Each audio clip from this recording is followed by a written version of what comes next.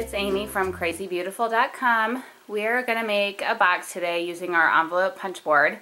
And I thought I'd made this before, but I've not made this video yet. So we're going to start with an 8.5 inch piece of cardstock. It's going to be square, so 8.5 in both directions. And you're going to start lining it up here first at 3 inches. So our first step is to punch and score our first side at 3 inches and then slide it down to 4 1/4.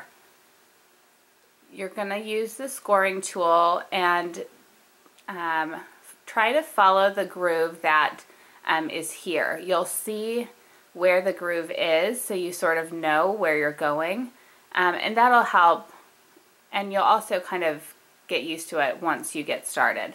So punch it and score it at 4 1/4. And then you're gonna see that width right there is how thick your box will be.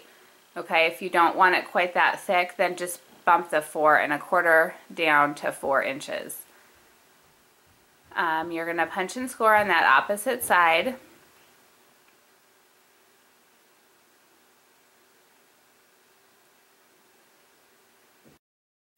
So punching and scoring on the two opposite ends, and then you're going to turn it to one of the remaining sides and not pay any attention to the measurements. We're now lining it up with the notches and the score lines that we already have. This here is the score guide. You're going to line up that score mark with the score guide and the notch that you cut out here with the new score mark that you want to make. So punch it and score it, and then slide it over so you're lining those two score lines up again, the existing score lines. Punch it and score it, and do the same with the last side. So again, just lining up the score marks, punching it and scoring it, and then sliding over. So you'll have, okay, so what we'll have now is the 4 sides punched and scored, and if you would like to corner round the top of your box, there's a corner rounder on that opposite side of your punch. And I like to do that just so I can keep track of where the top of my box is. Go ahead and give those score lines a crease and a fold, and just kind of reinforce that crease. I also do kind of like to trim the bottom flap of my box, so I'm just going to set this on my paper trimmer, trimming off about 3/4 of an inch, and you'll see when we put our box together where that comes in handy. Now we're going to just cut all the notches out here. So where the score lines are crossing over, you're just going to cut in and remove those. If you would like to stamp your box, now is the time to stamp it while you can still lay it out flat on your work surface.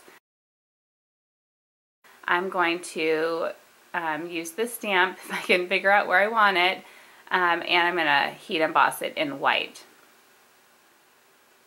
Okay, then what you're going to do is we want to assemble our box, and I'm using sticky strip to do that, but let me just give you a tip.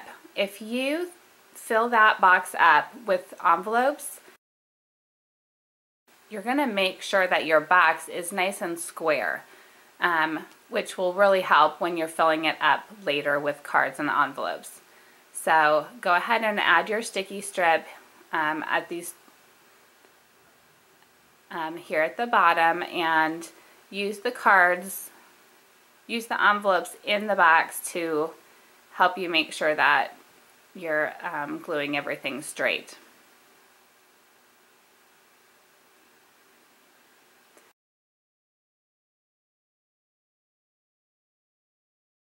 Now these are my favorite part of this little box. I use clear transparent Velcro circles, and I cut it in half because you really don't need a huge amount.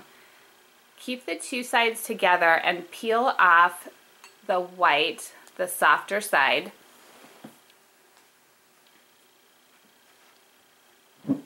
you're going to stick it down on the top and then peel off the back. Close it on itself so you get that positioning right. And then I had to use my scissors to open this because the adhesive really hasn't had time to bond. So carefully open that, and then you can give that adhesive a chance to bond, and your box will be complete. So thanks so much for joining me. Hope you have a great day. Bye.